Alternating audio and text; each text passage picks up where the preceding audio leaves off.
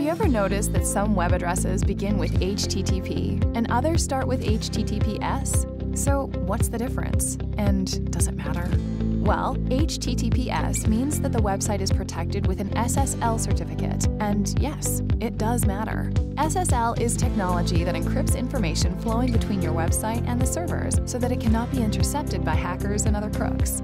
Having SSL on your site is a great way to earn trust. It tells visitors you are the legitimate and verified owner of the site and that they can trust that their data is safe. And by the way, Google and other search engines reward SSL-protected sites with higher rankings. Till now, websites without SSL have been able to fly under the radar, but that is about to change. SSL just became even more important. Google Chrome, the world's most popular browser, will call out sites without HTTPS with a not secure message prominently displayed on the address bar, like this. That's right.